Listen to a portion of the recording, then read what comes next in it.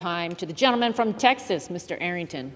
The gentleman is recognized. I thank the gentlelady. Texas is on the front lines, Mr. Speaker, Biden's unilateral assault on American energy, which has totally devastated our economic recovery efforts and undermined our national security. Rather than acknowledge the consequences of his disastrous energy policies and change course, Biden has simply doubled down by dipping into the strategic petroleum reserve, which is not meant for political disasters, but national emergencies. Since March of last year, the president sold more than 40% of our strategic stockpile, bringing the SPR to the lowest levels in 4 decades. Even more irresponsibly, this administration has no plan for when and how they will replenish our oil reserves, putting America in a precarious position of weakness. This legislation sends a strong message, Mr. Speaker, to this administration that they can no longer put their boot on the neck of American energy production and then bail themselves out by reining